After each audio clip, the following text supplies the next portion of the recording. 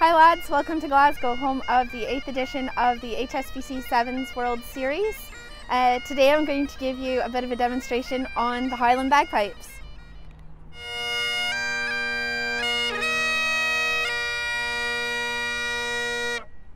So who wants to have a go? Okay, so how am I holding it? So the drone goes up on your left shoulder like that, right? So you blow air into the bag, your top 3 fingers cover the top 3 holes. Okay, now you have to blow.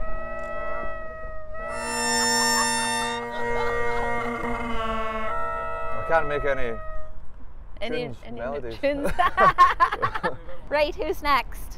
Struan, you're gonna have a go. Right. Yeah. Up. 3 fingers here. Blow. There you go. No, that's it. Done. You out?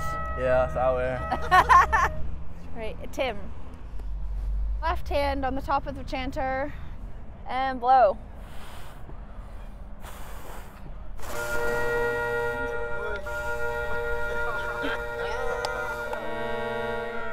That's all I got. That's all you've got? That's pathetic. That is tough. Lottie, you're the last one. So what do I do? Just blow hard? In. Yeah. Don't And blow then? hard, just blow steady. Okay. Ready?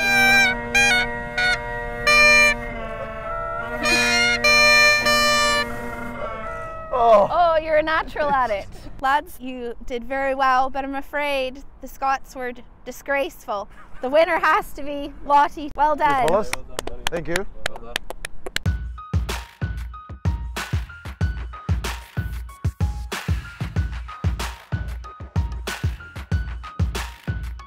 Tim Mickelson, you know, was pretty good. Really shocked with the Scottish boys, the way they perform. You know, you would expect them to be teaching us some of those tips, but no, we're pretty proud of the way we did today. I don't want to say it, but it was Lottie. I'm not sure how, but he must have had to practice off camera or something, but no, he was definitely the best. It would be probably the South African boys. You know, some of them are big boys and also really huge, big head. So, you know, it's all big boys, so, you know, they look scary off the field. DJ Forbes. His big bushy beard and his bald head just scares me. There's a guy in our team, Scott Riddell. You might have heard of him before.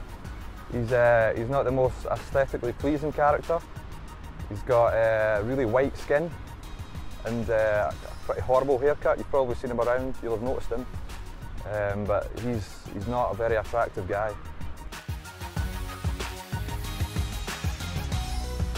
I'd have to say it in our team anyway, Andrew Turnbull probably. He's a polite man, very good manners.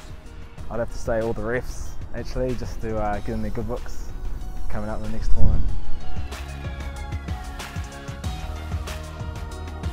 At the moment, a bit of Nicky Romero, some Coldplay remixes, just generally like remix stuff. Like a lot of the boys in the Scotland team don't like my taste in music.